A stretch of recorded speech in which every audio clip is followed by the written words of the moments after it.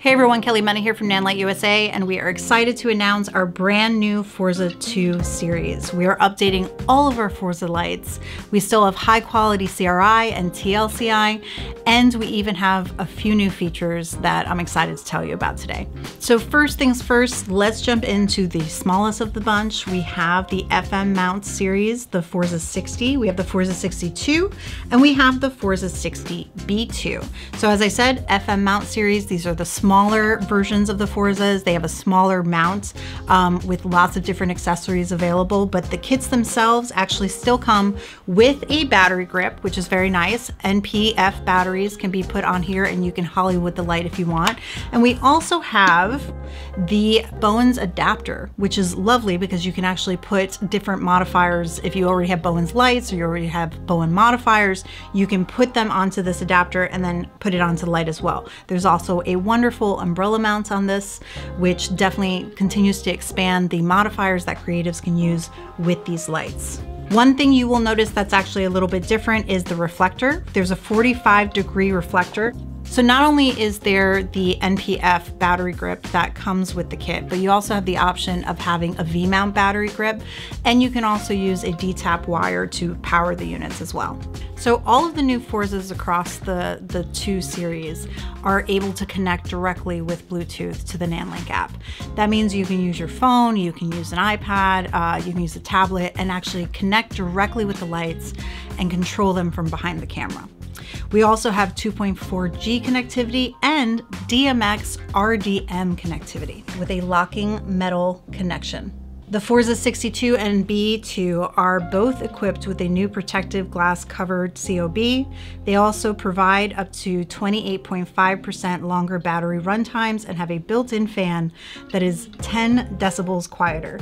The Forza 62 has 11 practical effects, while the Forza 60 B2 has 12 practical effects available. Now for the Forza Bowen mount lights.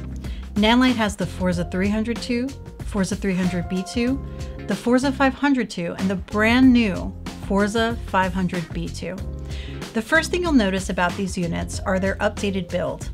Like the Forza 62s, these fixtures have a protective glass covered COB.